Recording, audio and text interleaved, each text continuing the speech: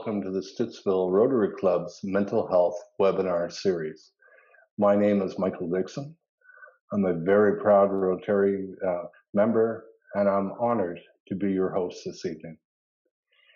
I would like to begin this evening by acknowledging that the land on which we gather is the traditional unceded territory of the Algonquin and Anishinaabeg people. The Algonquin peoples have lived on this land since time immemorial, and we are grateful to have the opportunity to be present in this territory. The Rotary Club of Stittsville was founded in 2004. We are members of a worldwide organization called Rotary International. As Rotarians, we support our community as well as many projects around the world. One worldwide project that you might be aware of is the eradication of polio. Rotary International, along with our partners around the world, including world governments, the World Health Organization, the Bill and Melinda Gates Foundation, have been able to successfully accomplish this goal. Locally, the Stittsville Club has developed a place for quiet meditation in the W.J. Bell Rotary Peace Park. Fundraising in support of new developments at the Dave Smith Youth Treatment Center, the Stittsville Enrichment Food Banks. So please contact us through our website if you are interested in becoming a member or you would like more information on our club and what we do in your community at info@stittsvillerotary.com. So let me just run through the way this presentation will be run this evening. First, at any time, if you feel uncomfortable by our discussion, please reach out to one of the helpful phone numbers we will be providing in the comments section of your screen. Questions can be asked by two methods tonight. You can type your questions in during the presentation to me privately or publicly if you wish, and I will ask the questions to the presenters at the end of all the presentations during the question and answer portion of the evening. You can also press the reaction button on your screen and a hand will come up beside your name. So if you, the hand will come up beside your name, and you can ask your question to one of the presenters directly. You can now see that your mics have been muted. They will be unmuted during the Q&A section. If you wish, you can activate your camera, or if you'd rather have a blank screen, that's fine too. Now, please note during these presentations, the presentations will be under the Province of Ontario guidelines. So if you're outside of Ontario, we would ask you to contact your province, state, or country officials. Tonight's presentation will be recorded and will be available on the Stittsville Rotary website for future reference. Now, tonight we'll be touching on a subject that has affected all of us at one time. As a child or a teenager, we have all wondered, why am I so angry or sad? Am I always going to feel this way? Would anybody really miss me if I was gone? And as a parent or a caregiver, I'm sure I know for a fact that we've all lied in bed staring at the ceiling thinking, are the kids okay?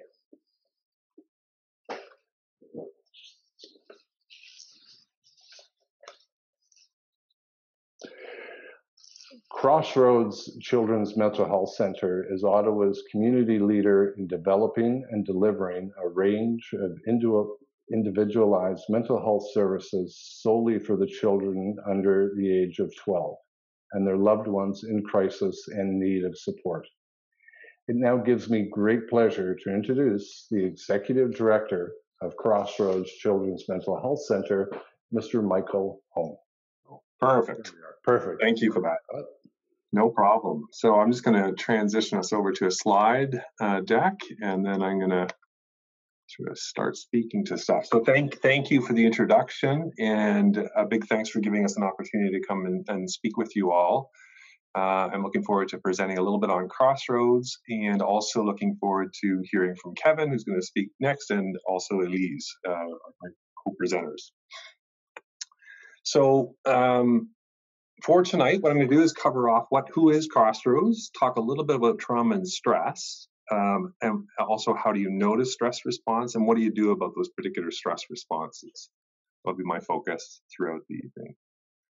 So for Crossroads, just in terms of who we are, we do provide children's mental health services to kids from birth to 12 and their families.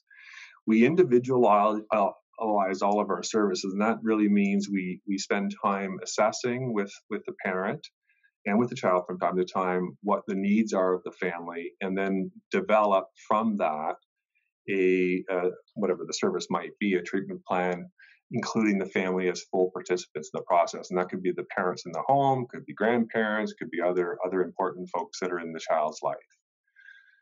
We do promote early identification and intervention, and that's sort of obvious from our birth to 6 population, so we do a lot of work in that area as well. We provide our services within the least restrictive environments, and so that's typically in a client's home, sometimes in the school. And our approach is founded on collaborative problem solving. So in essence, we believe challenging kids lack the skill, not the will to succeed. So there's something that's getting in the way from them doing well. And part of what we do is help identify what that is, and then help sort through what those particular skills are and teach up to those skills. So for instance, being able to delay gratification, being able to manage frustration tolerance, all of those are skill sets that often are lacking for kids who are exhibiting challenging behavior, both internalized and externalized behaviors. So we also, as a service, we have walk-in services, we have in-home treatment service, and again, in-home treatment is set up at times that are convenient for the family and could be 1 to 3 times per week, depending upon severity. We offer child and family therapy, so child therapy and family therapy where appropriate. We run parent groups. We have a number of school-based programs, and then we offer some specialized assessments where appropriate, and typically just for kids that are within the programs that we're working in. So that's kind of who we are and what we do. So in terms of trauma and stress, so the key piece here to sort of highlight is obviously the pandemic and all of the changes that have happened, and the stress and everything that's going on creates a significant amount of trauma and stress, and that'll vary depending upon the child and family, obviously, in terms of the impact of that trauma and the stress responses that go from there. So first and foremost, trauma is a response to an event. It's not the event itself. So in other words, 2 people can experience the exact same event and have 2 very different outcomes from that particular event.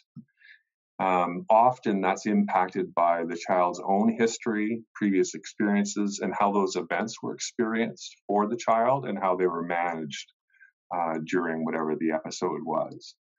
Proximity and exposure to the event, so loss of a loved one, for instance, and being sort of obviously close to that, it will have more of an impact in terms of the event than if someone else witnessed it and didn't lose somebody in that particular event.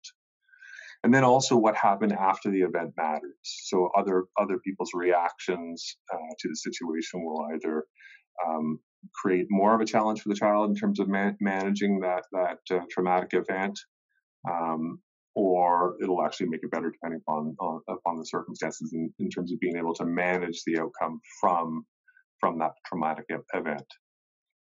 So importantly here, some children will show signs of traumatic stress in response to the pandemic, while others won't. And again, no one size doesn't fit all, so it'll really vary depending upon the situation and some of those factors that I noted just above in terms of being impacted by.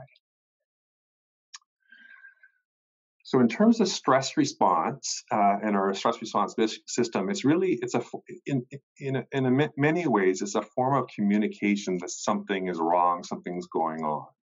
And so, and that actually applies equally to behavior. So if a child's demonstrating some externalizing behavior, so stuff that you can actually see, or internalizing behavior, it's telling us as adults, something's up, and that should highlight for us that we need to dig in deeper and figure out what's going on.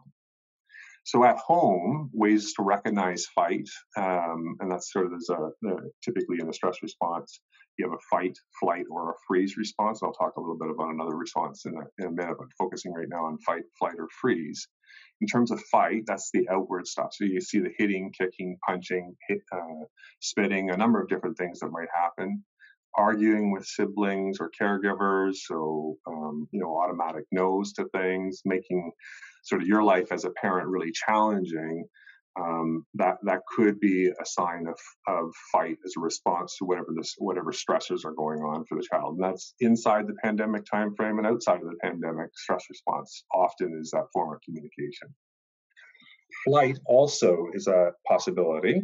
And so kids that are more likely to present with flight response are often going to run away from the situation, including like physically running away from home, running out of the school, running out of whatever activity they're in as part of their flight response.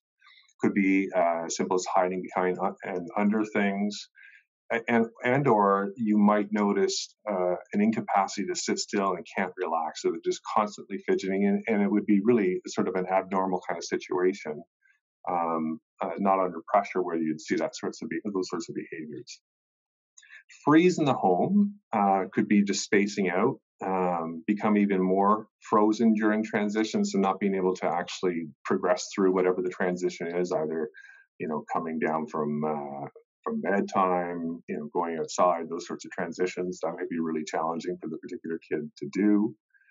Not being able to start or complete basic chores or tasks, or complaints of physical symptoms of distress. So tummy ache, headaches, dizziness, those sorts of things that you would feel from the child. That's highlighting that there might be a stress response happening here in the context of freeze. So what do you do with that?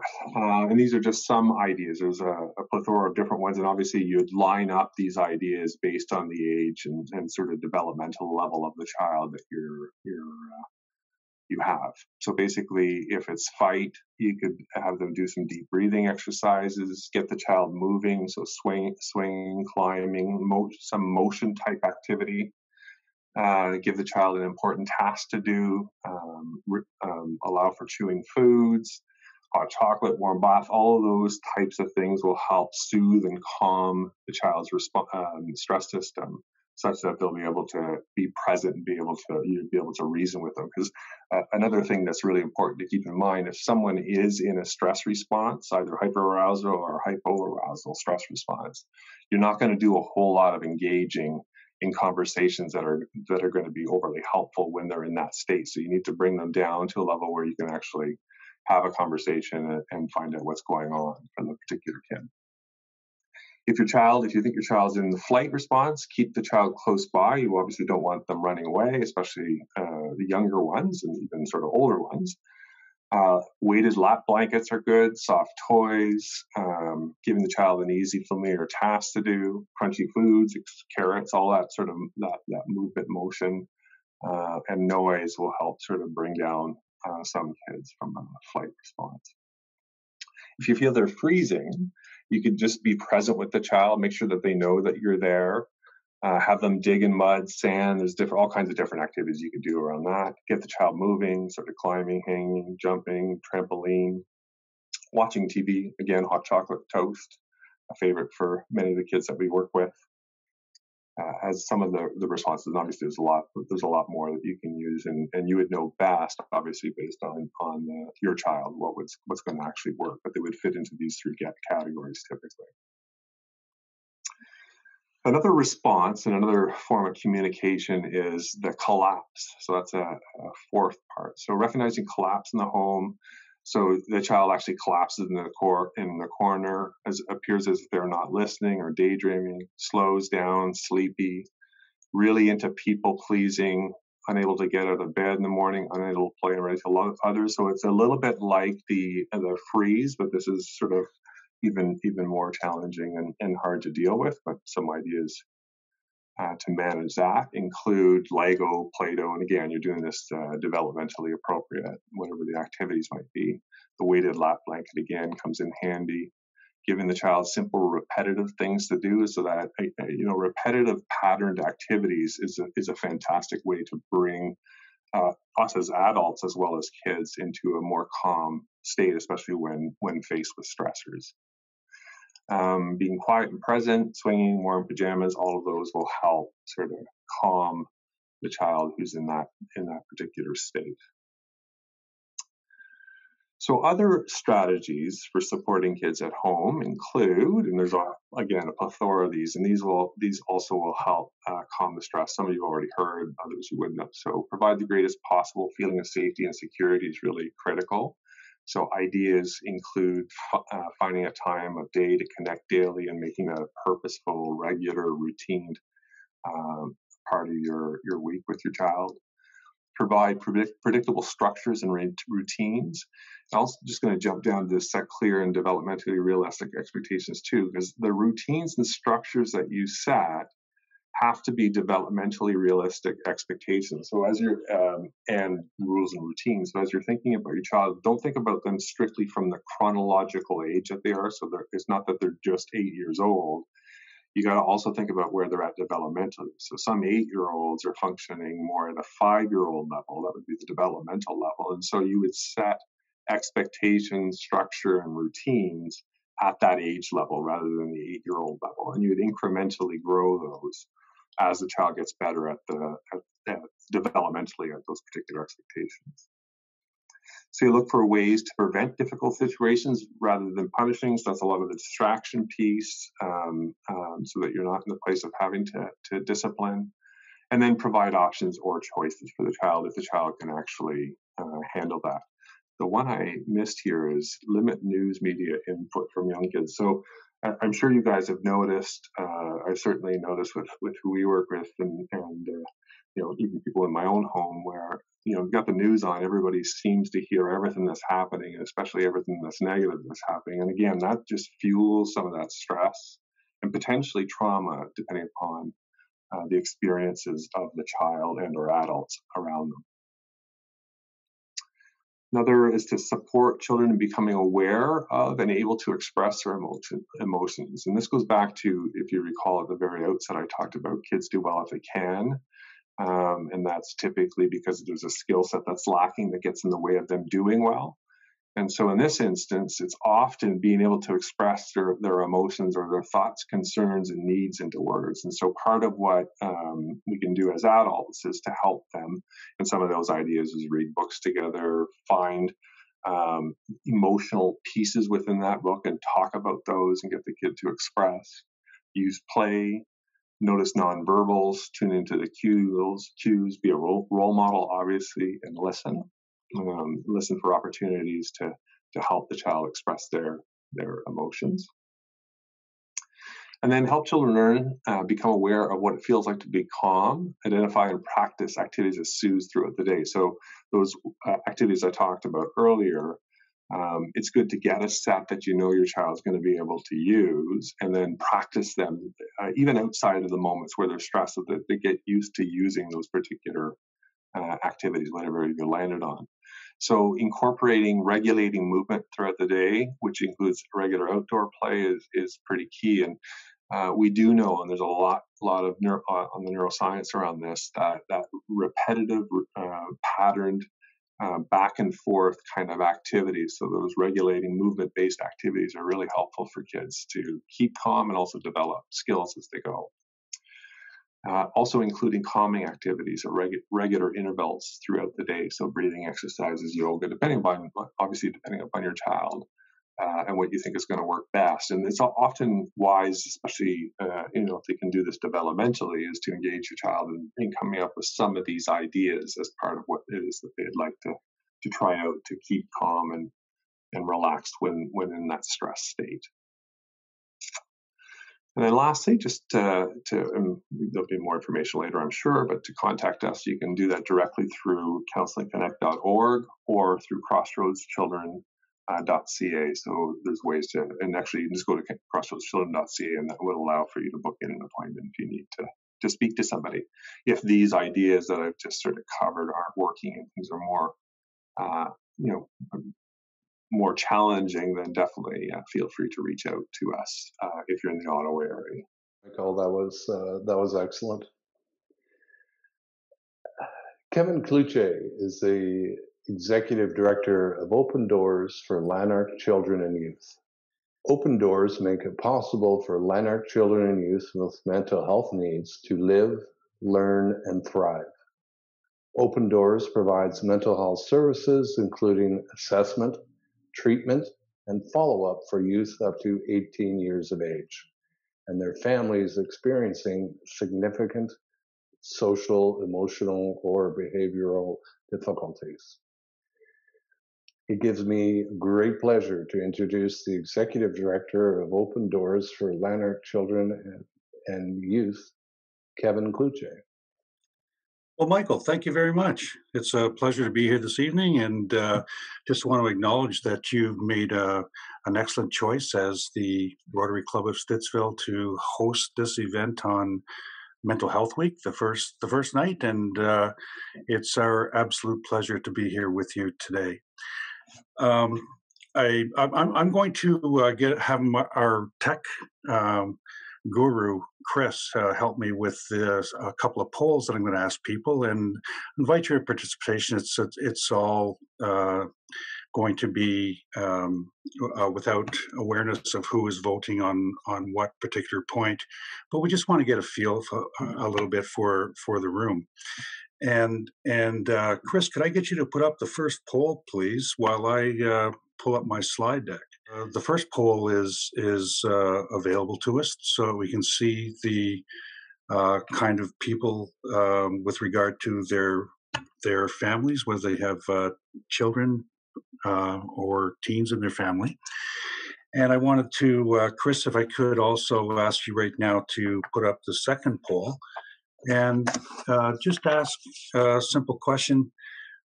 The reason that you might be attending this, are you interested in mental health challenges in the pandemic? Do you currently have a teen who's having struggles? Or are you looking to prevent such things as happening? And again, that'll just help us to understand a little bit about who it is that we're chatting with. Excuse me. Thank you. I appreciate that. So Michael has already told you a little bit about us. So I'll and we're very similar to Michael's organization, Crossroads. Only we work to the age of 18, and we are in Lanark County with offices in Smiths Falls, Perth, and Carleton Place, and we work in people's homes and schools just as his organization does, and we're more than happy to work with you should the opportunity become necessary. One of the things that we've learned through research during the pandemic is that some of the people who are having the toughest time of it right now are adolescents and young adults. And what I want to chat with you this evening is to hopefully share some information with regard to the reasons for that, and hopefully you'll understand a little bit closer toward the end of the program, and also some things that you might be able to do to be able to avert issues as they perhaps come to the attention of you and your family. And I just want to start off by saying, you know, there's so many things in our life that we have rituals that we've established in our lives. We have graduation ceremonies, we have marriage ceremonies, we have funerals, and they're all intended to mark a transition from one stage to the next. And we have many cultural and religious celebrations that acknowledge the rite of passage or a coming of age from childhood to adulthood. A few that come to mind are confirmations, bar mitzvahs, bat mitzvahs, sweet 16s even. And we also consider rites of passage like getting a driver's license, being able to vote at 18, and the age of majority. Wait a minute. Let's see. You can vote at 18. You receive your bat mitzvah or bar mitzvah at 13. You're the age of majority at 19. So when is it that a person actually comes of age? Well, it's not an easy question because adolescence isn't an event. It actually is a living process. It's something that lands between childhood and adulthood, and it describes an age of coming of age. But there's no demarcations that really say it's now, it's not now, it's the next time. So there's political decisions that tell us you're an adolescent, you're an adult. There's religious roots that inform us about what this transition is all about. And still others look at physiological and neurological changes that happen. So suffice it to say that there's numerous definitions of what adolescence actually is, about when it begins and when it ends. And with all that said, we do know that it's a tremendous time of change whenever a person is growing, maturing, and moving through adolescence. Um, excuse me. We know there's a lot of physiological, hormonal, neurological, psychological, emotional, and social things happening simultaneously. And we know that the brain is just having all kinds of changes happening to it, and it's happening rapidly. You know, what some of the things that are going on is that um, uh, the brain is changing the way that an individual's decision making is happening and the kinds of choices that they're making. Um, have you ever noticed that if you have an adolescent in your home or have had one, that one day they make the most astonishingly mature decisions, and you're just like, oh my goodness, I can't believe that actually happened, and then the next day it's like, what happened? They're back to acting like a 10-year-old again, don't understand what's going on. Well, there's a really good reason for all of that. See, the brain is, as I mentioned, really going through changes. And the part of the brain that they were using as a child to make decisions and move forward and understand the way the world is happening is beginning to be pruned.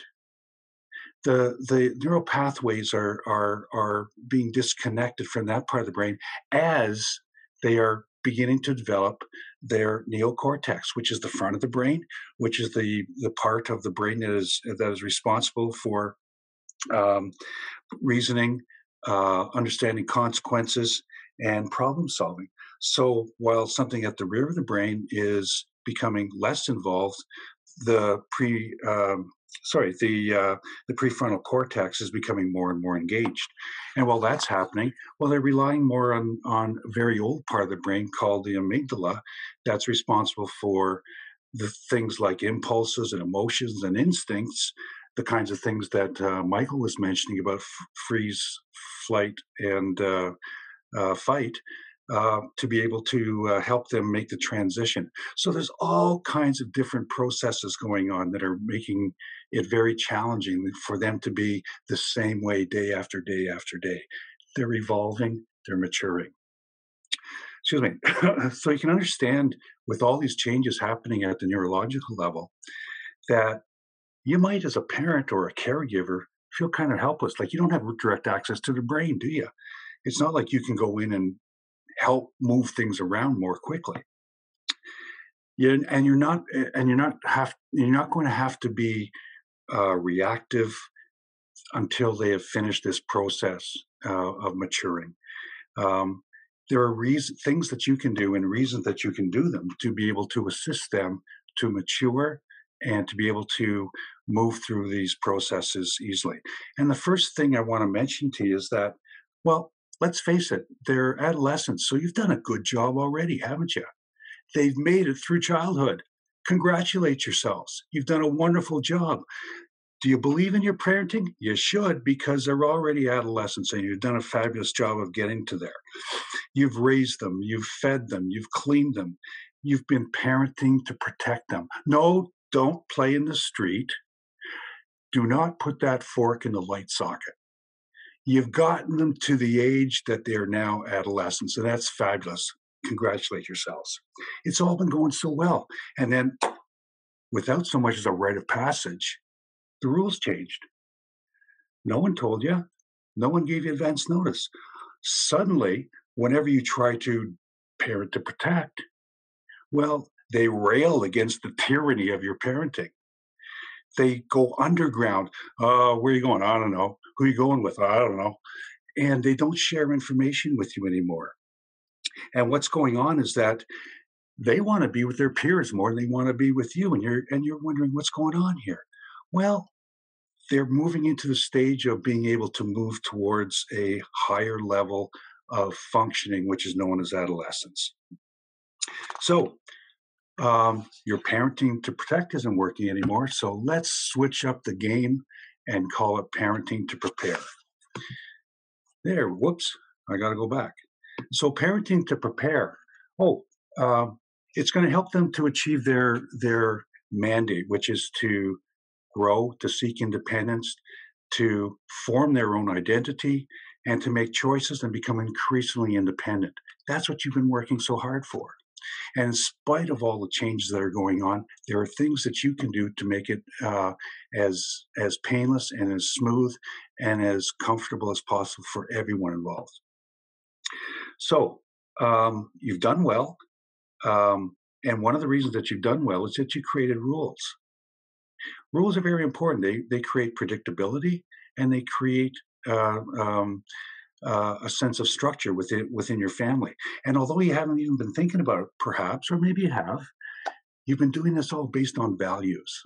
The values that define who you are, what your family is, and what you stand for.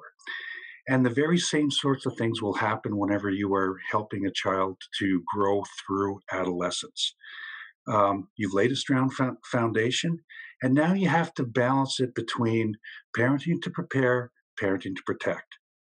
Hey, we don't want you drinking alcohol. You're too young for that. But if you make a mistake, give us a call. We'll come and get you.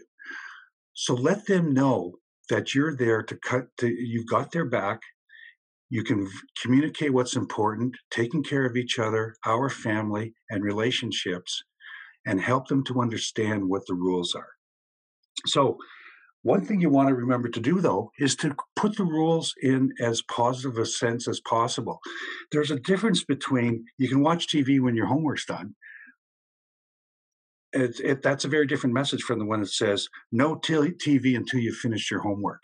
You know, when you're thinking about getting to the desired behavior, the first one does a very good job. The second one creates barriers and invites power struggles that you really don't want to get into. Parents never win power struggles, kids always do.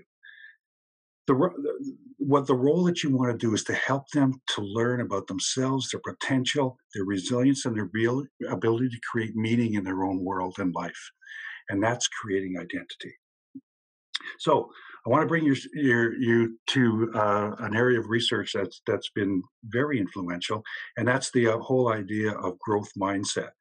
And it seems that whenever people are given an opportunity to learn, whenever they develop a sense that they are going to expand themselves through learning and experience, and that they're going to be, even if it doesn't work out right the first time, they're going to have an opportunity to continue to grow.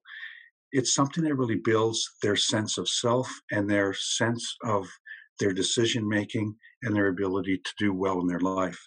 Those with a fixed mindset, well, they kind of see, I won the game, and no, I don't want to play again because I might lose.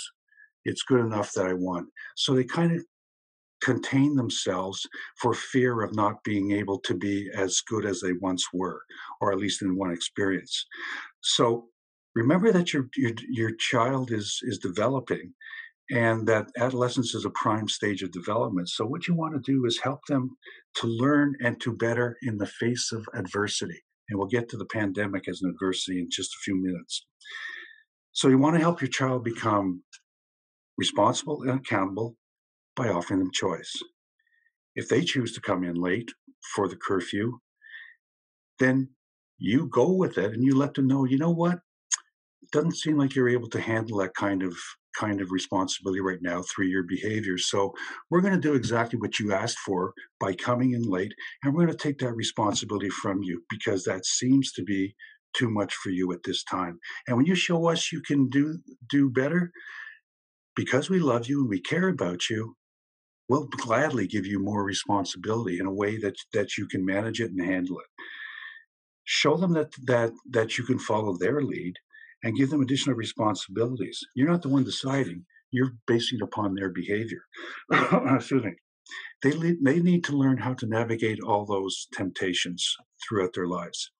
And if they mess up, well, they're not failures. It's just a learning opportunity so that they can continue to grow. Um, let's see. So by assisting them by parenting to prepare, you provide them with the supports they require, the opportunities to learn, and the skills with which they can be successful. It could take a heart-to-heart talk. It could take an opportunity in which you want to show them respect. You want to be able to model that respect for them because they're watching. They're watching how adults problem solve and get through the tough periods. And they want to be able to learn from you about how to manage all these things with creativity and sensitivity. So, want to put up. Let's see, Chris, could I get you to put up poll number 4, please? And this question, we're just going to ask you: what are some of the things that you're doing now that would be helping to create the kind of relationship that you want with your adolescents right now? And you can pick one of them, all of them, none of them, whatever makes the most sense in your particular circumstance. So, in review, we know that there's a lot of physiological, neurological, social, psychological, emotional changes that are happening simultaneous with your youth, and that you are a sense of, or you are a source of guidance, strength, and relationship in order to help them to be able to navigate through all these challenges. So it's not just them, it's about you as well and how you are as a parent. Now, they're not alone. You don't need to have them go through this all by themselves. And by understanding that relationship is key to mental health, key to the mental health of your adolescent, it's really important that you remain connected. Reach out to them, get into conversations with them, understand what it's like from their perspective to be going through all of this through the pandemic. Excuse me. Perhaps a good place to begin is to recognize that a protective factor is being able to relate to them in a very meaningful way. And connectedness really means that they understand that somebody really cares about them. Somebody really wants them to do well and has their best interests at heart. You know, the research says that those youth who have parents and other adults who demonstrate that they really care about them are up to 66% less likely to experience a mental health problem, to engage in violence, to engage in risky sexual behavior, or to experiment with drugs. So how do you do that? Well, you get involved in their life. You openly communicate with them often. Speak about, for instance, their use of masks. What's their views about it? How do they feel about having to wear a mask? You can share your concerns about their health and safety, and that this is something that you would hope that they would do or you want them to do, because it's one thing that is going to keep them safe.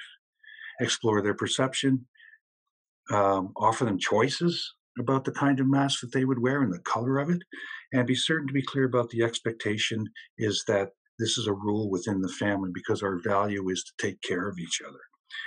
When the conversation concludes, just express your appreciation for their willingness to share their point of view and that they were able to listen to yours. So connect, engage, invite perspectives, let them know you care about them. Now, one of the biggest challenges is that you have youth who are supposed to be individuating, right? Going out with their peers, staying away from family because they're creating their own sense of identity and individuating. So Again, do the same sort of thing. Chat with them. How hard is it to be your age and you want to hang out with your buds, and here you are sitting here with us?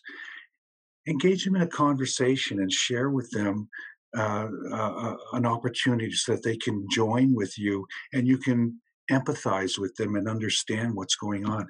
You can co-create solutions that would be acceptable within your values and with the rest of the family. Here's a simple one you can do: laughing. Did you know that laughing is really good for mental health? Laughing together is, yes, it's connectedness, but it raises our moods, increases our satisfaction, and releases neuropeptides that are associated with stress management. Find a way to laugh together. Be a family that has a good chuckle, and everybody's going to be doing better. There are other ways that we can elevate our mood. At the end of the day, notice 3 things for which you are grateful. Yeah, you couldn't see your friends. I understand. Excuse me. You've been in the house with us all day. I'm really grateful, though, that you helped out with dinner. I'm really grateful that you took care of your little brother while I had to continue with my Zoom meeting deep into the night. And you know what? I really appreciate that you're here to help out. I'm grateful for that. What are you grateful for? Help them to want to focus on what's positive that's going on in their world. Hey, is your teen prone to anxiety? Here's something you can try. It's called square breathing.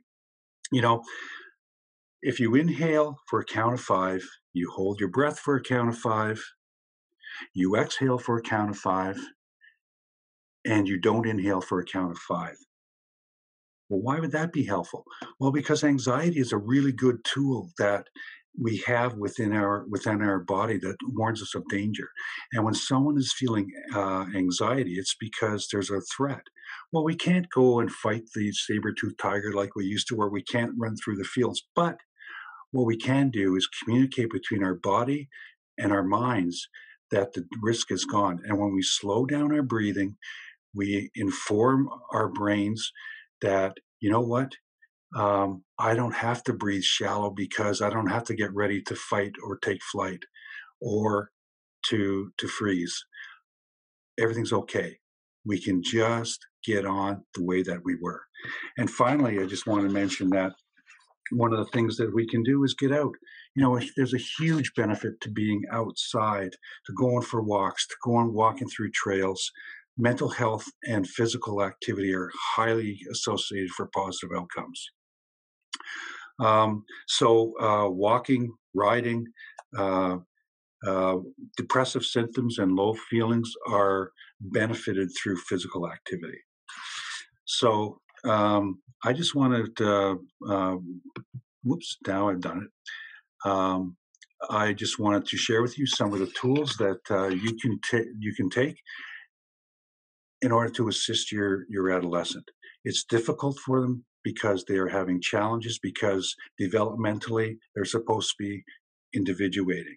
And there are things that you can do that can help them to deal with the challenges of social isolation, with social distancing, that can make a big difference in them by helping them to feel like somebody really cares and you are the people who are doing that. I've messed up. I'm now in a pencil and I can't move on. Man, I've never had so much trouble with the slide deck. We'll just leave it at that, okay? Because what I was going to do in my last slide was just sort of do a grand conclusion of what it is that we just discussed. However, I will say this: if your child, if your youth is having challenges and you've done all of these things and they're still having a difficult time, by all means, reach out to a professional, your doctor, Open Doors, Crossroads, other children's mental health centers, so that you can derive the benefit of working with somebody to help your child. That's it, Michael. Thank you very much for the opportunity, and it's been great to be here. That's great. Thank you. Thank you very much, Kevin. I find sometimes as parents we're a little too hard on ourselves sometimes, and and it's okay to not have the answers when your child comes at you with a question. Well, again, thank you. Thank you so much, Kevin. Elyse Schipper is the Executive Director of Parents Lifeline of Eastern Ontario. They are a non-profit family peer support organization for parents whose children are to the age of 25 that are facing mental health challenges. They provide family peer support through integrated services specifically designed to support parents when, where, and how they need it the most, and to work together so that parents can move seamlessly between them. It gives me great pleasure to introduce the Executive Director of Parents Lifeline of Eastern Ontario, Elyse Schipper. Thank you so much. And thanks everyone for attending tonight. I know sometimes adding another couple hours of Zoom seems impossible after the way we're working these days. And also a huge thank you to Kevin and to Michael. As a parent, I always learn so much from you guys and the work that you're doing. And I find it so helpful, not just to get the tools, but also to have the context to kind of understand what's going on with my son or with the other kids that are part of my life to understand. I know their behavior is communication, but it's so helpful to understand what might be going on with them in terms of their development to make sense of it. So I so appreciate that. So I'm going to round out the part of the session tonight talking more about the role that parents play. And throughout the presentation, I'll use the word parents as a broad term that encompasses probably everyone here. So parents, caregivers, grandparents, trusted adults that work with and support kids and youth, really any one of us that's part of that big, important parenting role. And my goal is that you leave here feeling validated, a little hopeful, better informed, and also empowered. But let's start first with a 30-second break. So I want to encourage you to take just 30 seconds. Take a deep breath. Acknowledge that in the midst of everything going on, you made the time and effort to be here tonight. And by the time we wrap up, you'll be better informed, better able to support yourself and your family. And this is worth a moment of recognition and gratitude for yourself, and to feel a little hope that you are better equipped now than you were even 1 hour ago.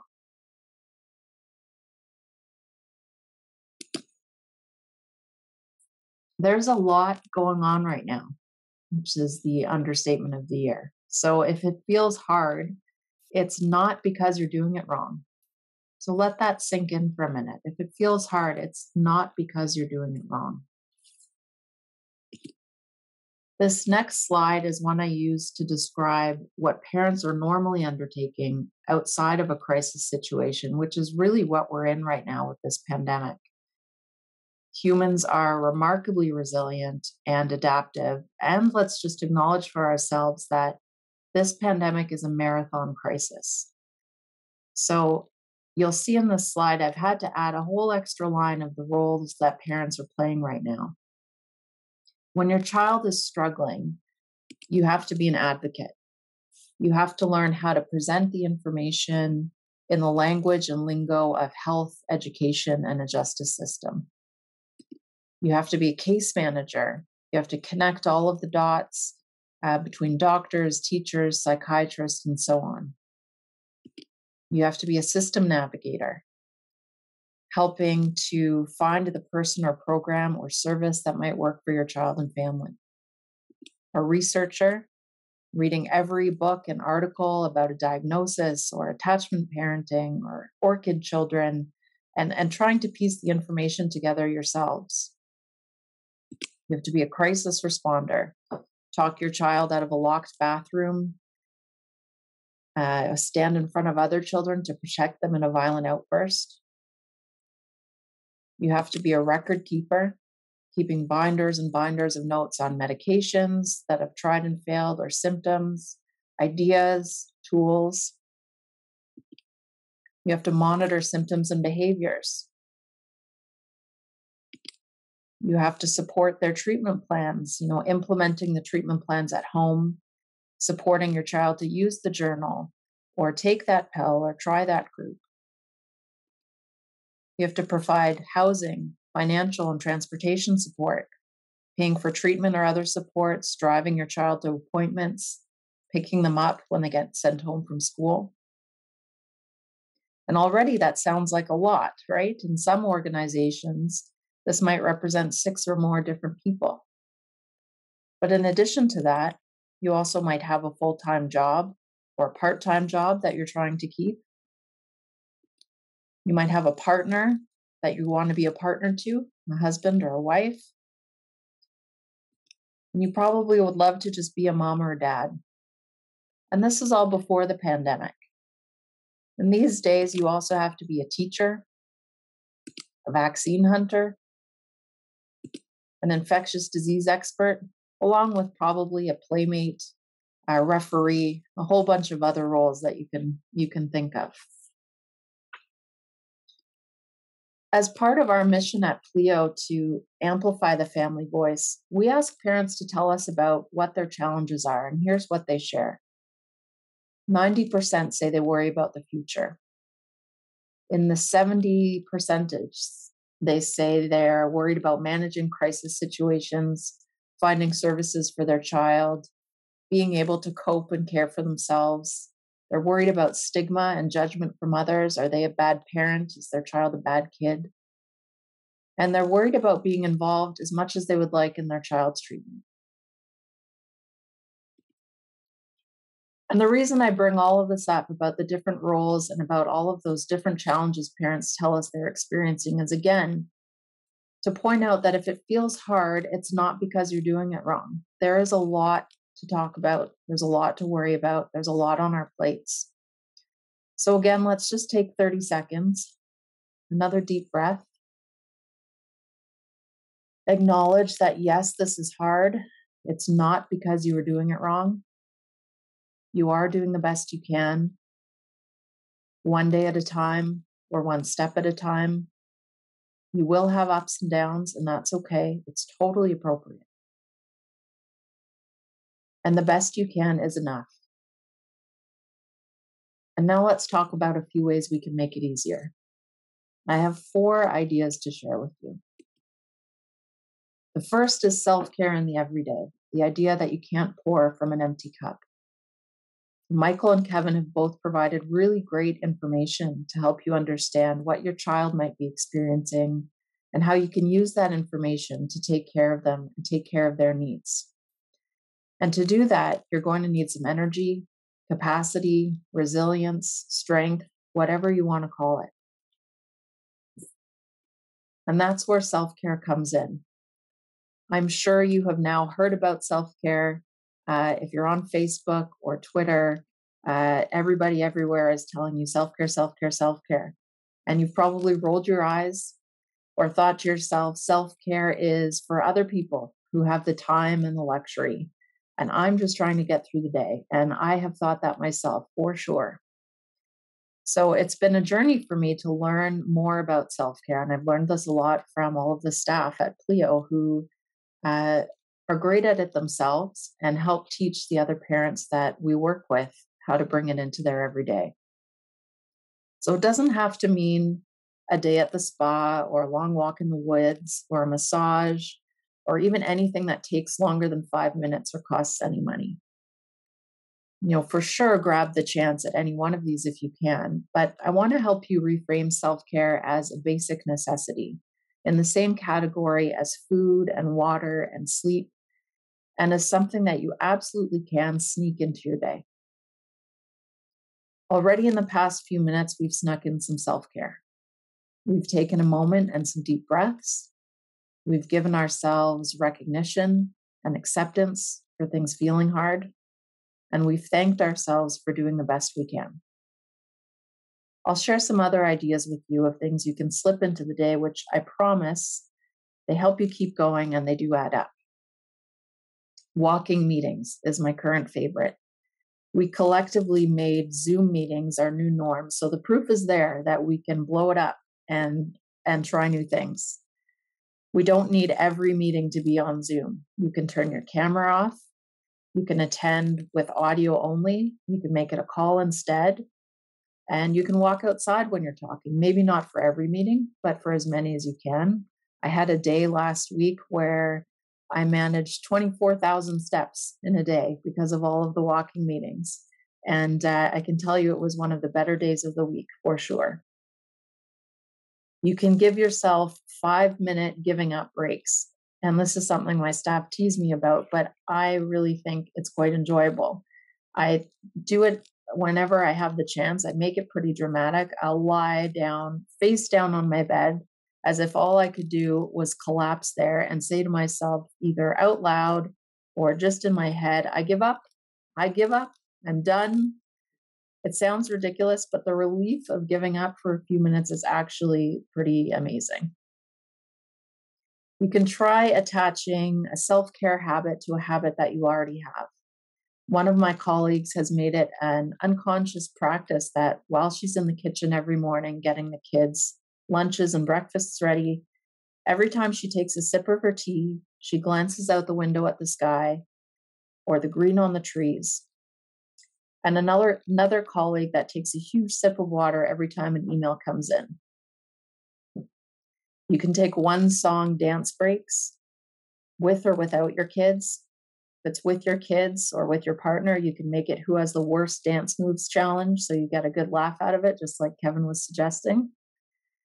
And these are just a few ideas, but the point is it can be small. It can fit into your everyday. And if you can't get past the idea of it being selfish, know that you are doing this for your kids. They need you to be okay. And they need you to model how they can fit self-care in their day, even without having to call it self-care. They and you will be on your way to internalizing that feeling good, taking breaks, practicing gratitude, being silly are all just part of how we do life. My second suggestion is get back to basics. There's a fantastic child psychiatrist at CHEO named Dr. Cheng, who I've been quoting since the early pandemic days when he reminded us all to focus on the basics. This is the go-to advice when things are overwhelming or confusing or when we're in crisis. In other words, today.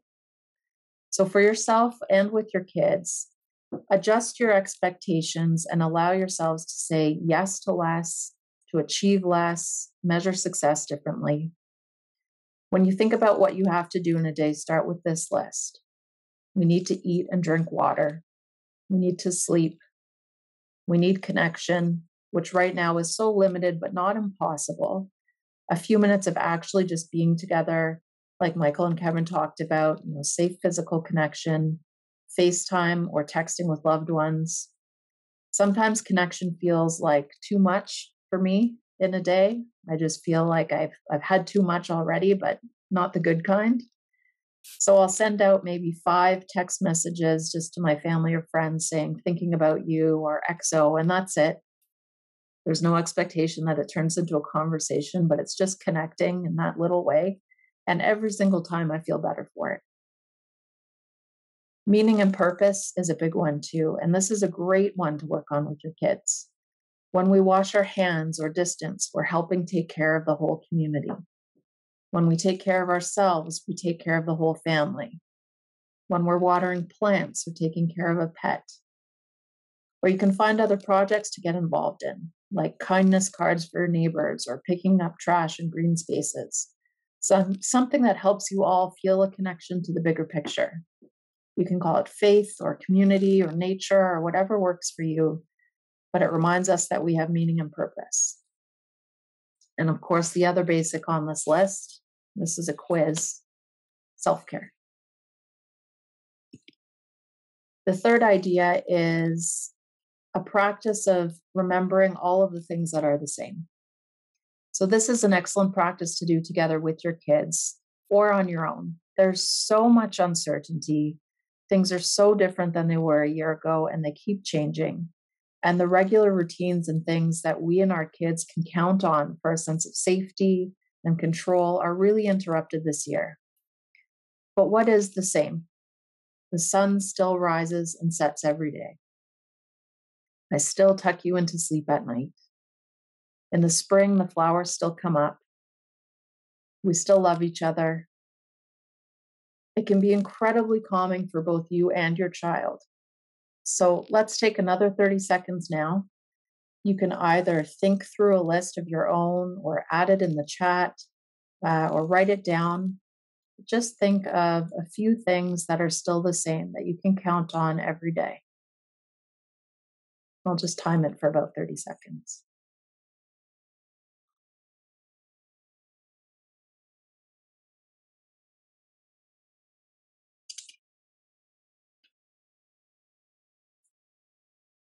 Maybe your kid will tell you you're still annoying. You're still nagging me to brush my teeth.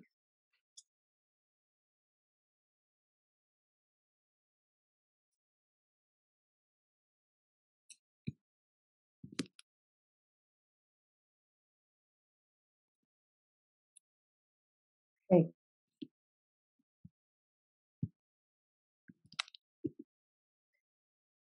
My fourth idea, ask for help and know that you're not alone. You can't and you need not do this alone. You've met Michael and Kevin. You've heard about the wonderful ways that they are there for you and their organizations are there for you. Michael Dixon and the Rotary Club are looking out for their community and they're there for you. There are so many helpers and really, really wonderful people and organizations in the community available to you. And Pleo is here for you, just one phone call away to help. I'll tell you a little bit more about what we do. We were created by parents for parents about 20 years ago to help parents to age 25 whose kids are struggling with mental health, addiction, behavioral challenges. We help them find their way forward, and all of our staff are parents who themselves have or are supporting their kids through these same challenges. So what we do is peer support, family peer support. Our staff are going through the same thing that our clients are going through. We have a few ways that we deliver this. We have a parents helpline, which is available Monday to Friday, 9 to 7 for anyone in Ontario. We have parent support groups for parents to share information and learn from one another, come together as a community. There are several each week. You can find them on our website. We have mobile one-on-one support for more intensive support and guidance through particularly challenging times, usually in person and in your community, and available like that as we can these days. But otherwise, when we can't meet in person, it's by video and chat and phone. And for all of these services, we do the same thing, which is provide family peer support. We help parents parse what the challenges are, understanding concerning symptoms or a diagnosis. We help find and connect to resources, either treatment providers, Crossroads or Open Doors, for example, or things like books and blogs and webinars and things that you can connect to help your family. We provide support and strategies for coping with life stressors. We share skills to effectively advocate for your child and family's needs. And really, we provide non-judgmental understanding support for parents. A lot of parents say when they call us, this is the first time I have felt so heard and understood, and I could just say what I needed to hear. Say what I needed to say, and I felt so supported. Of course, we want to make sure that what we do works and that parents know what we're aiming for by showing them how we measure success. So here's what they tell us. As a result of using our services, about 90% of parents and caregivers say they're better able to cope, they're better able to support their child, they're better able to access the services they need, and they feel less anxious, less stressed, and less isolated. Core to our work is our belief that these families can flourish, no matter how challenging or scary their problems are. We know that it's possible and that flourishing is what we would insist on for our own child and family. What we do, family peer support, is just one important piece of the puzzle. But we also work really closely with schools, clinicians, treatment providers, just as we do with parents, because we know that working together supports the best possible experience and outcomes for kids and families. So before I pass back to Michael and then to Western Ottawa Community Resource Center, I just want to encourage everyone to take another 30-second break, a deep breath, and let's acknowledge some pretty great news. You've learned valuable information tonight that you will either find immediately actionable or will surprise you sometime in the near future. You've taken a moment to validate that if this feels hard, it's not because you're doing it wrong. Your feelings, your stress, your challenges are okay, and they're an appropriate response. There are so many people and organizations here to help you. You're not alone. There are about 80 people on this webinar alone that are going through the same thing. There are small, manageable things that you can do to make things a little easier for your kids and your family. You are empowered. You have what you need, even to make a small change to get you some momentum. And that is very hopeful. I will turn it over to Michael Dixon. Thank you, Elyse, so much. One thing that we found with funeral professionals peer support when we first started the peer support network is that people felt that, hey, I'm not alone. I'm not the only person that has these feelings. So peer support is definitely a worthwhile first step in the mental health road that's out there. So thank you so much for your presentation. Well, folks, before we go into question and answer period, we are really, really pleased to have join us tonight Jessica Burns, Child and Youth Counselor, and Aaron Carruthers, Youth Program Coordinator from the Western Ottawa Community Resource Center, who will take a few minutes and tell us what they offer. Hi, everyone. I'm Jessica Rose Burns, and I work for Western Ottawa Community Resource Center. I'm the Child and Youth Counselor. So with that, we offer child and youth counseling in person as well as online for ages to 7 to 18 years old. We are here to discuss kind of everything and anything. It can go from school to anxiety to depression, support with COVID, any mental health concerns. If this is something you're interested in or think your child or youth would be interested in, feel free to give us a call at 613-591-3686, extension 269, and we'll complete an intake and set you up with the first session. I will pass you over to Erin, and she will go over our youth programs we also offer at Western. Hi, everybody. I'm Erin. I'm the youth coordinator for the youth programs at Western. Currently, we're doing all our programs virtually, but we are sort of starting to discuss how we can possibly run some during the summer outside, hopefully. So that's really exciting. We hope to be able to connect in person again soon. So we have three drop-ins really, programs. There's the Zone, which is for all youth 12 to 18.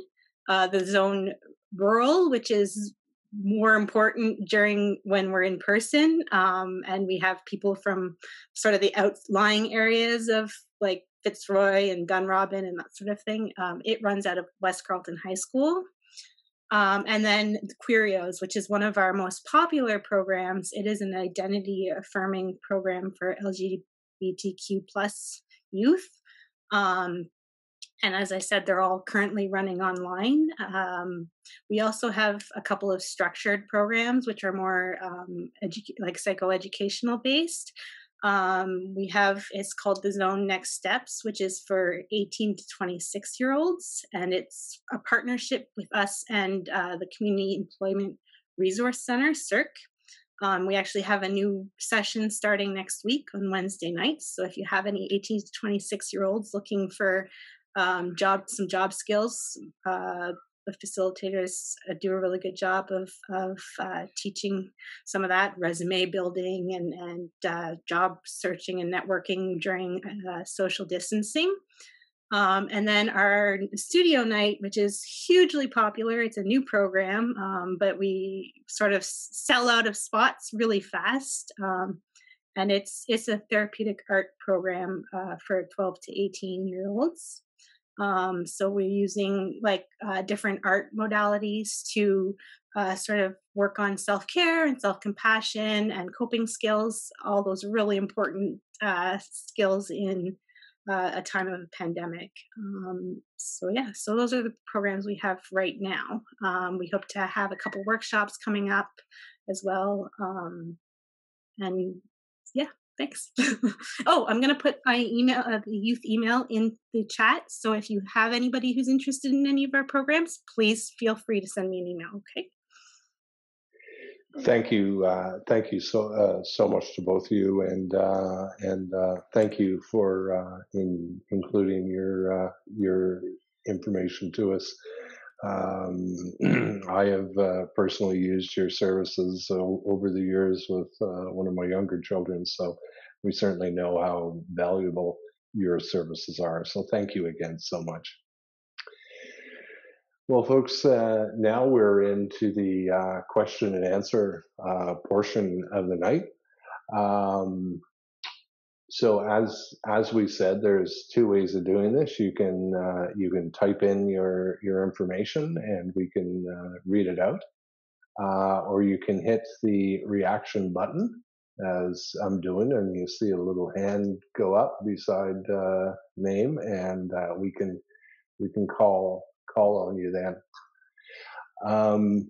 I do have a question, and I'm assuming this is for Michael, but if Elyse and Kevin wanted to add in, that would be great.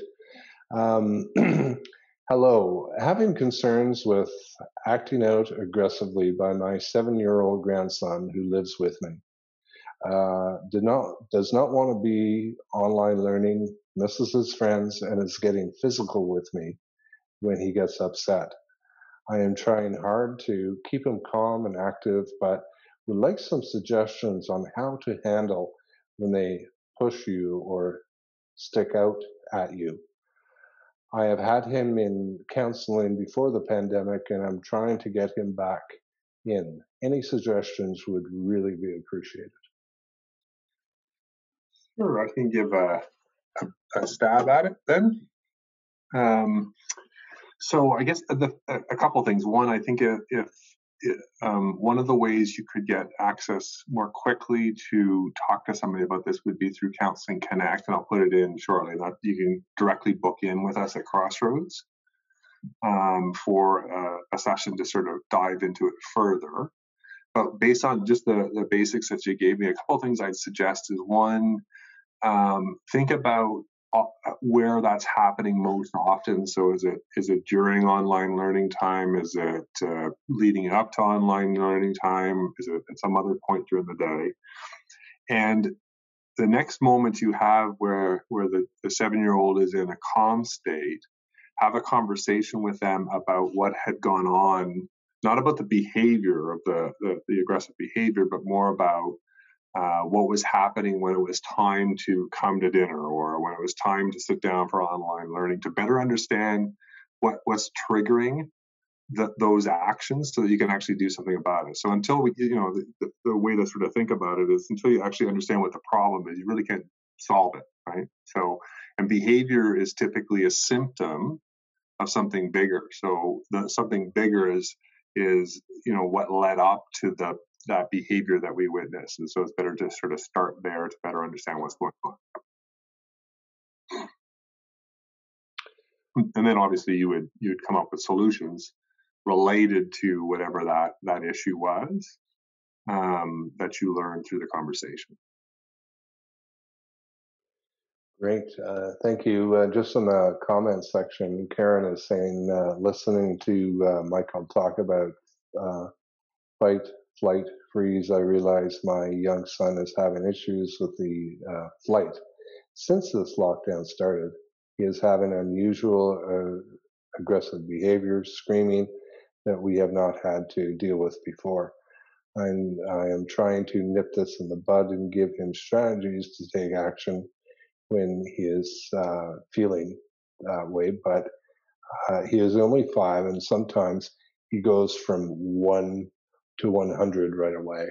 And I'm sure that's certainly something, Michael, you hear a lot from other parents.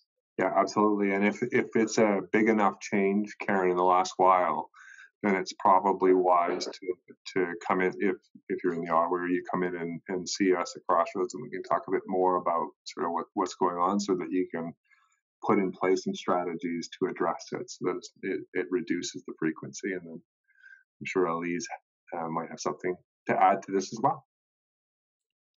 Yeah, that's right up my alley too. I also have a 5-year-old, but it is something that we hear a lot about from parents, and we talk through from parents, and we've learned some really great sort of principles around this about this from our partners like Crossroads and the idea of collaborative problem solving. I think the big takeaway for me around this one is the idea of connect before direct. So in that moment, when your child is in that fight response and having an outburst or screaming or whatever it is, kind of give up on whatever it is you're trying to get them to do, or if they're supposed to be getting their clothes on to go outside, or whatever it is, and just give them some physical space, but stay close and say, I hear you. I see you're upset. I hear you. Just validate that that you acknowledge you're there and you acknowledge what they're going through. When they're outside of that, when they're not in the heat of it, and maybe when you're doing something like walking or playing or making dinner or eating, something that's not, sitting right across from each other and feeling kind of intimidating, you can talk about, I noticed before you got really upset and that seemed really hard for you. What is it that you want me to know? What is it that you wanted me to know about what was going on there? And try to find a chance to talk about it and dig into it, like Michael was saying, to get some more information. What do you want me to know about what was difficult? And okay, what would be helpful next time? Let's come up with a plan for how I can support you and what you can do too. So maybe instead of screaming, you could try stomping your feet, or using a pillow, or having some kind of fidget tool, or just saying I need an alone time, or I need you to squeeze me really, really tight.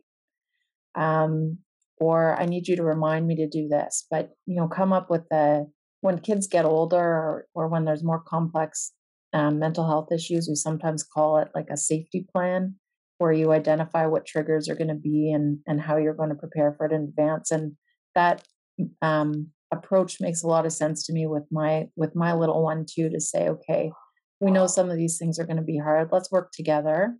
You tell me how it would be helpful to support you. I can give you some ideas too.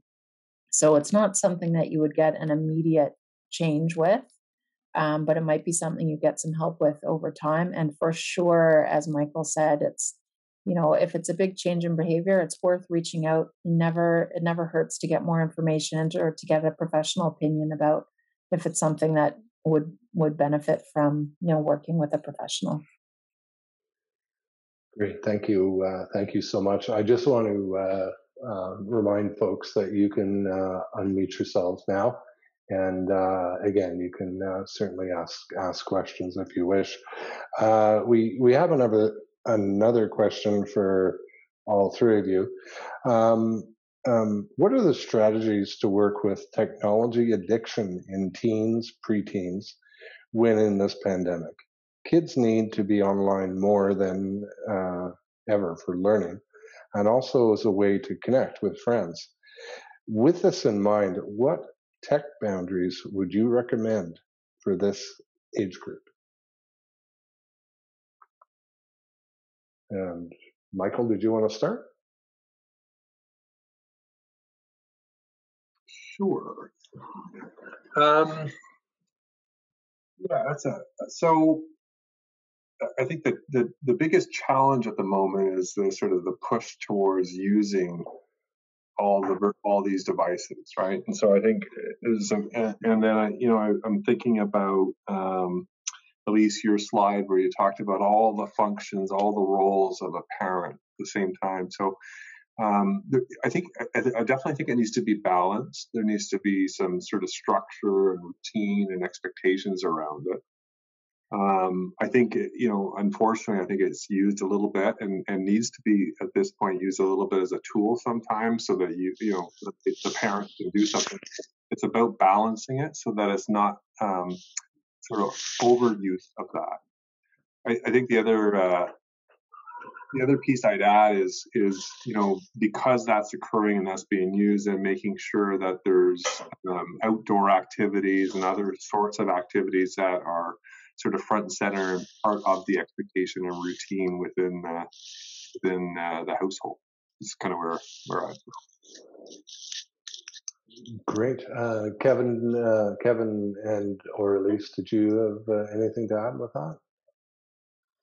Well, Elyse had mentioned Dr. Cheng at CHIO, and one of his areas of expertise is dealing with overuse of technology. And if you look up Dr. Cheng, he has a lot of material that's for free that you can access to provide you with some guidance and some assistance with these kinds of issues. And I really think, in addition to what Michael's saying, and certainly in agreement with what Dr. Cheng would be suggesting, is that the technology cannot become a substitute for relationship with people within the family, within peers, etc., and being able to assist them through the sorts of things that we have discussed, looking at it from a family, a relational perspective, so that there is opportunity to better understand and share ideas about what is desirable, what the preferences are, understanding what's going on with the child or youth to appreciate where they're coming from, and helping to problem solve what is the problem lying that's driving the behavior, and not get caught with the notion that the technology itself is, but there's something that the technology is being substituted for, and how can we help replace that? Elyse, I turn it over to you at this point. Yeah, thanks. I agree for sure about checking out Dr. Cheng or CHIO. There's some documents there that have some specific guidelines. At this age, this many hours a day. Mm-hmm. They don't apply during a pandemic. I'm just putting that out there, and for good reason. I mean, there's screen time that you have to do for school, but there's also, as a parent or a caregiver, sometimes you need the screen to babysit for a little while, or your child needs some kind of interaction. But given that, which is some permission for yourself, but also knowing that this won't go on forever, that, as Kevin said, there are things you can do to kind of balance out screen time with making sure all of the other important stuff gets in there too. There are some creative ways to kind of achieve what you would with the screen without having to have a screen, or without having to be on camera. Like, even just being on camera can feel quite stressful. So if teachers allow, for example, turning the camera off during online learning, can be helpful. For younger kids, but maybe for older kids too. My personal experiences with younger kids, we've found, audiobooks and podcasts and things can be a nice replacement for screen time, and more likely to find my son listening to something, but then kind of playing while he's listening, or acting it out, or, getting that kind of delivered entertainment without having to be in front of a screen, or more interactive screen things like games. And there's some good learning games, and some developmentally appropriate games. I'm not suggesting, first person shooter games or anything like that, but, there's some great alphabet games or whatever it is that's appropriate. Even for the screen time that's with grandparents who are trying to stay connected, there's some really great resources for kind of interactive things you can do with your grandkids, where, reading books where they're flipping the pages by clicking or swiping, and just kind of to the point of what Michael and Kevin were saying, try to find a way for it to be connection also. You're going to have to use it sometimes. It's not the end of the world. And there's kind of some creative ways to fill that gap of needing that babysitting entertainment without it always having to be, YouTube or Netflix or something. Good, thank you. Thank you very much. One area that I think a lot of parents have had to deal with from time to time, and especially for newer parents with younger kids, it's tough for them to wrap their head around, is the issue of bullying. Bullying within our school systems, our sports we play on in the playground. Kevin, you mentioned, our kids are watching us, and I think back to, they're probably watching the way we're treating each other. I'm wondering if one or three of you can talk about bullying and kind of what are the signs when your child is being bullied, and what areas can you go to get help?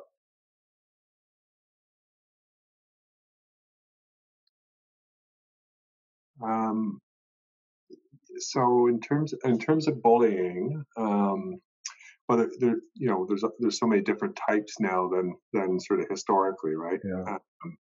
So I think it's one of those things that you want to sort of check into if there's like sudden changes, like a fear of going to school, or all of a sudden a fear of if it's about some sort of game they play, all of a sudden they don't want to log in and play that game. Like I don't know anything about this stuff, but you know what I mean. Like Neither do I. Those sorts of things, I think, like they're telling you something, they're communicating something, and so then it's about trying to figure out what that something might be.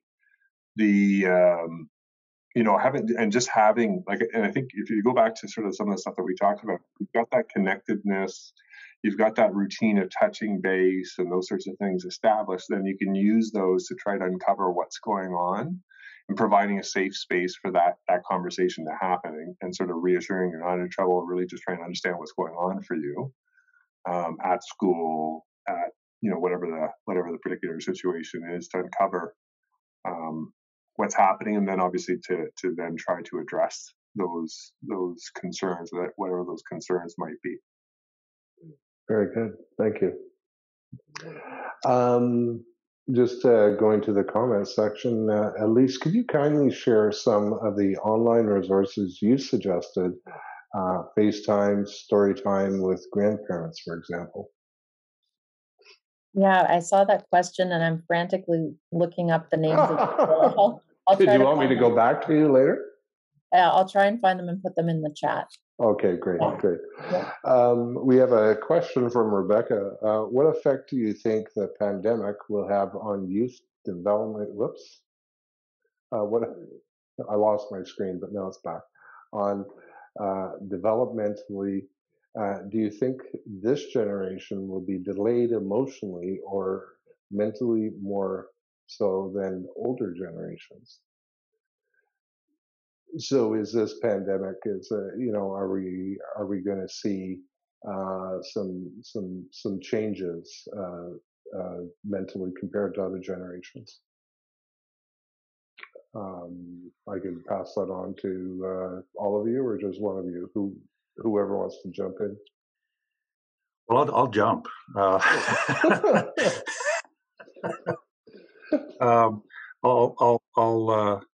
I'll give the other two time to think. There is research certainly that's suggesting that there are going to be challenges with younger kids. I've read some recent literature about infants who look to their parents around speech, and because masks are being worn, there's an interruption with developmental stages in terms of speech. I'm not a speech path or that's not my area, but you can certainly understand where that was going to be an area where there may be some challenges. If there's somebody else on the call that could speak to that, that'd be fascinating to learn. I really think that part of the reason that I would say that this is, it may not be the case that there would be any kind of delays. And where I'd come from with that is that, as has been said so many times, these are really challenging times. And challenging times are opportunities to develop resilience. Challenging times are opportunities to develop ways to be able to deal with adversity. And part of what we're talking about is being able to create conditions whereby parents are given permission to talk about the way it is, don't sugarcoat it, but don't dwell on it. Focus on the things that we are able to accomplish, focus on what it is that we're doing well, and all the things that we can do with all the opportunities to show that we care about the world, we can make a difference in the world, that we can care about other people. We talk, you look around your neighborhoods, you see people walking more. They're not sitting on the screen, they're going for a walk. You see people taking dinners to people across the street. People are helping others when they go and get their groceries, and as we've said all along, kids are watching this and they're saying this is how people work through adversity. They're there for each other. They've got each other's backs. So while there may be some challenge, certainly in some areas of development going forward, the way that we show how we are doing well with it will be informing the children about how they take care of themselves and others at times of adversity. That's what I'd offer. Great, thank you.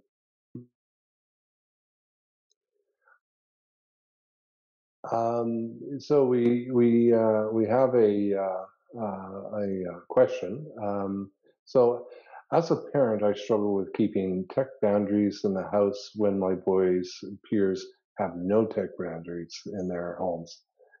As parents, we all know what that's like, and can access tech at any time of the day and late into the night. So I struggle with my teen boy who has a fear of missing out. My kids are much older now, but we certainly had that issue when our three were younger, where so and so down the street is allowed to do something and our kids aren't. And how would you address that sort of thing to anyone on the panel?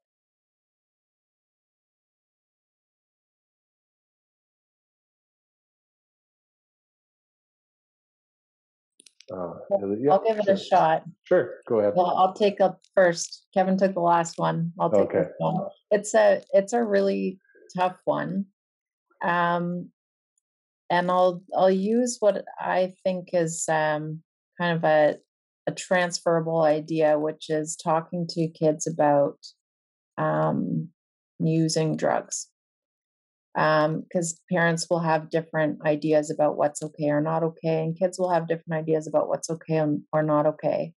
And you can get stuck in the debate about are drugs okay or not, or is screen time okay or not, or is technology okay or not. And your kids might win. They're probably very good at debating. They're teenagers, and that's not the issue. That's not what's at hand. It's there's nothing wrong with technology. Technology is amazing. Being able to connect with your friends are amazing. What is at issue here is the effect that it has on you and your well-being and what goes on in our family. So, maybe it's okay for your friend, or maybe not feeling okay is okay for your friend. Or you never know what's going on with that family or your friend, but all that's important right now is your well-being and your okayness. And that's what we're talking about here. It's not whether or not tech is good, and how much you can use it, but about what level of okayness and connection and whatever else you're missing by using it late at night, like sleep, has on you. The other part of this that's probably less palatable to think about is how we're modeling it for our own kids. So, are we briefly looking away from our own screen to say turn your screen off, or lying in bed with the blue light shining out of our room late into the night? And it can be a good motivator to have our own good habits about it. And then the other kind of last piece I would think of, and again, this is kind of just off the top of my head, but when I've had similar conversations or heard from parents about similar conversations about all manners of things where your kids are comparing to what other kids have or don't have, you can say, yeah, let's think about that. Let's think about how what you have is different from that child, and let's think about the whole spectrum about kids who don't have any access to technology or connection to people, or kids who aren't allowed to use it at all. And, different things for different kids and different families. And thank goodness for that. Thank goodness that, there's a place for everybody in this world and for what you need specifically in this world. But, everybody has a different approach to it. Yeah, very, very true. You had brought up drugs or drug abuse or drug use, and that kind of ties into the next question, or my next question I have. We see the rapid numbers of deadly drugs that are being used, fentanyl and prescription drugs that are being stolen. I think people in Ottawa would be very shocked to know the amount of suicides there are due to drug abuse in this area, not only in Ottawa but Lanark. And wondering if all three of you or one of you would be able to address the drug crisis we have in the city. And I'm not just talking about marijuana. I'm talking about heavier drugs than that are much stronger, and there seems to be more of it even since I was in college. So Michael, just to clarify, when you say you'd like us to address it, can you help me to understand in what manner you'd like us to address it? Well, just the amount that's out there, and what parents can do to get help. What are the warning signs that some parents can see? Okay. Well, at the risk of repeating ourselves, Open Doors for Lanark Children and Youth is involved with a project in Lanark County called Planet Youth Lanark County. And Planet Youth is a global social intervention to decrease the use of drugs, substance misuse around the globe. And it started in Iceland and is sometimes called the Icelandic prevention model. Sometimes it's called the Icelandic model. And it's an evidence-based program that has over 20 years of evidence that shows that indeed when you implement this project, it does reduce the amount of substance misuse within whatever the geographic location is. And we are looking to implement it in Lanark County. Part of the project is based upon gathering data from grade 10 students. There's a proprietary questionnaire that is completed, 80 questions or thereabouts, and it talks about things like how well they feel connected with peers, how well they feel connected with parents, what kind of opportunities exist for them in the community for pro-social activities, and that kind of how do they feel about things are going at school. And when you look at the kinds of questions that it's asking what is the social context in which you reside, and what kind of support is it providing so that you feel like you are being honored as an individual and that people care about you. The interventions that come from that are not plug and play. They're created from the data that is collected and analyzed, and that community then creates opportunities through the development of protective factors that are going to undermine or mitigate the risk factors. So in some of the countries that this has been implemented, you get things like engaging in more time between parents and kids, creating opportunities for the arts, creating opportunities for sports, transportation, opportunities for meaningful social engagement within the community. And if you hear the theme that Michael and Elyse have been sharing today, it's about how does this individual not only have internal resources to be able to stand up to adversity, but what's the social environment doing to assist them to do that? How is there a social context that this individual can successfully overcome challenges and be resilient? So when you ask, what's going on, there's an awful lot of disconnection out there. There's an awful lot of people who don't feel like someone cares about them genuinely, and they look for ways to be able to overcome those feelings of disconnection, sadness, depression, and they find themselves getting into a very vicious cycle, downward cycle that does not provide them with the way out. But they get stuck, and it becomes their way to try and buy a few minutes of release, as you mentioned earlier yourself, Michael, about being able to get away from the pain. Biologically, we just want to get away from pain and get to pleasure, however that is defined. And if people can use something artificial, they're going to try that if they can access it. The real genuine kind of pleasure that Elyse and Michael and I have been speaking about today is feeling that genuine sense of connection. Someone cares about you, you care about someone else, and you're making a difference in the world in a way that helps you to feel like you have your own personal power, you have your own ability to make a difference.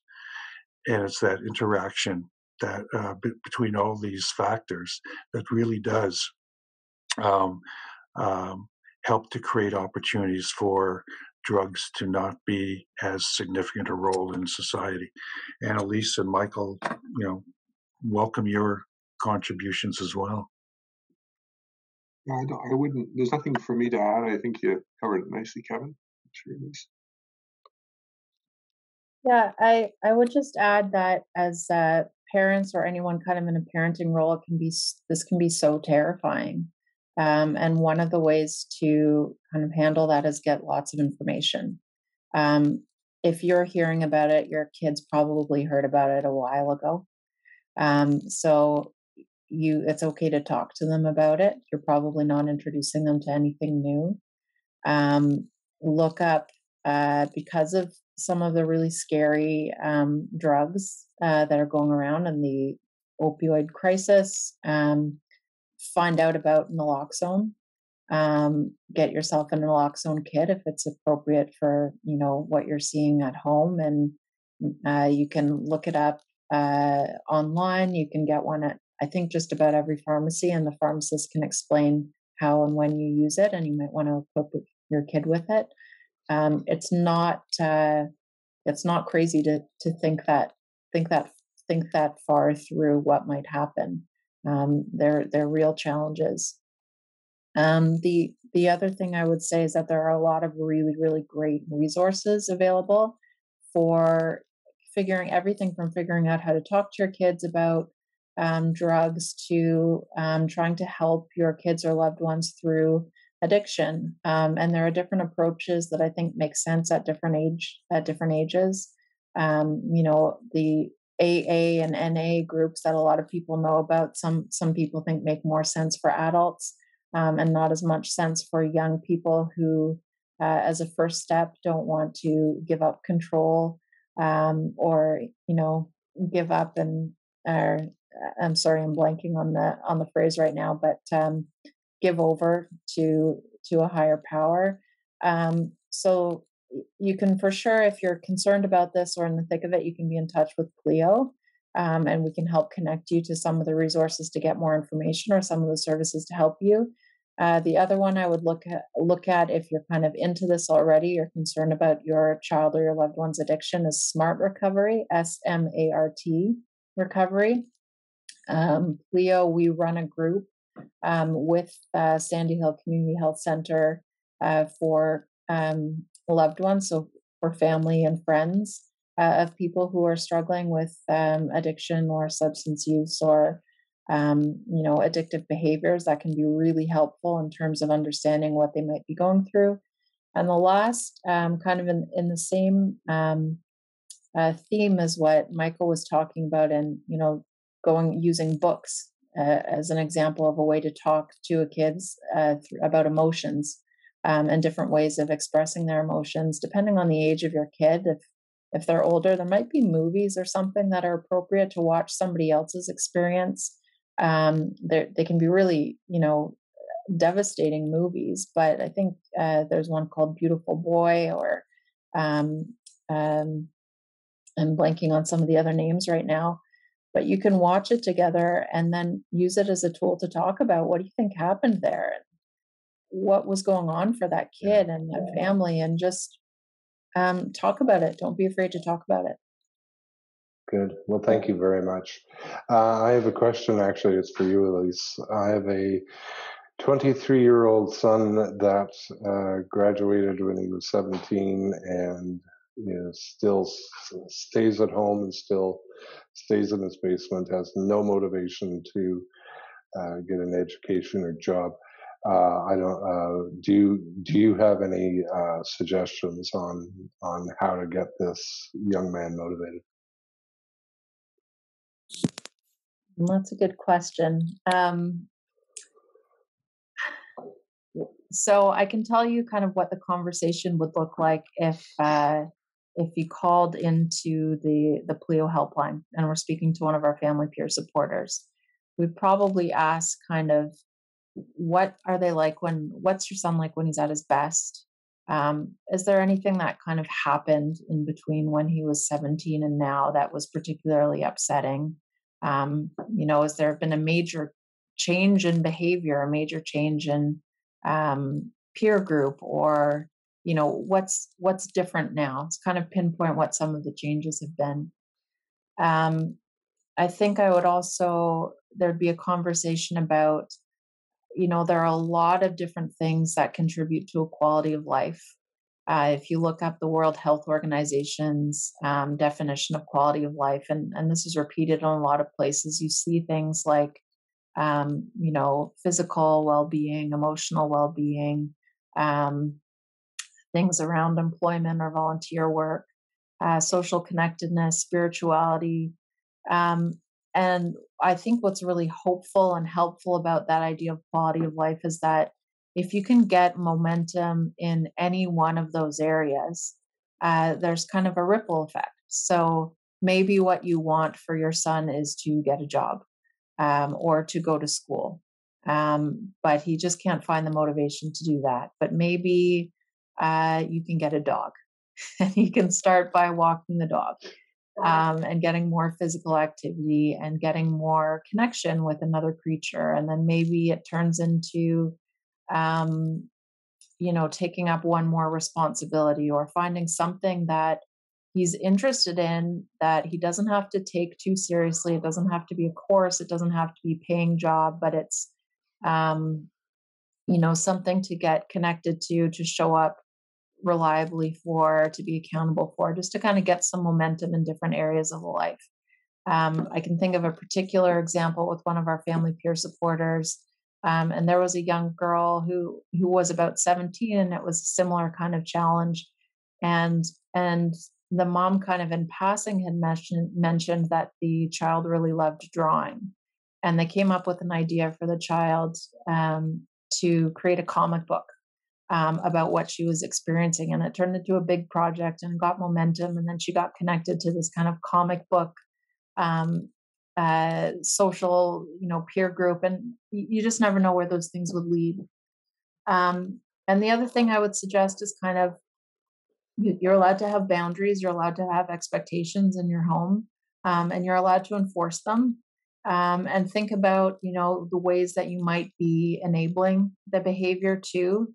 Can you say, my expectation is that you have to do this one thing if you want to, stay in my house. You have to, we're shutting off the internet after whatever hour. It's really, I don't want to suggest that specifically. It really depends on your kid and your family rules and what you think is appropriate and safe. But I would say there's a lot of opportunity to find a way to spark some excitement and some future orientation and some connection and get to that motivation in maybe less obvious pathways. Yeah, I always tell the story when, in regards to our daughter, our first child, and I just kind of laugh about it now, but it wasn't funny then.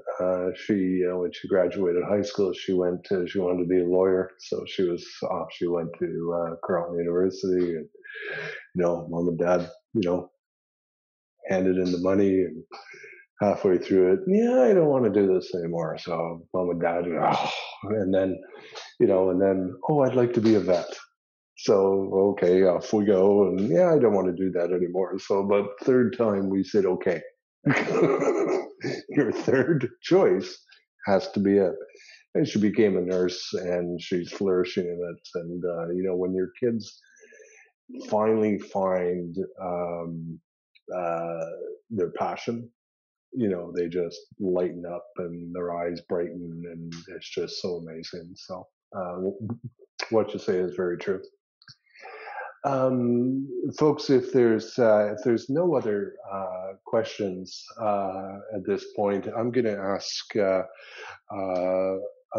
our Stittsville Rotary President David Rook to come in and just to say some words before we sign off for the night.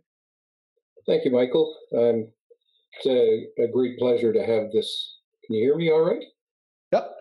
Okay. It's a great pleasure to have this team that you've suggested and assembled here with us, Elyse and Kevin and Michael, and our two ladies from the Western Ottawa Community Resource Center, Jessica Rose and Erin.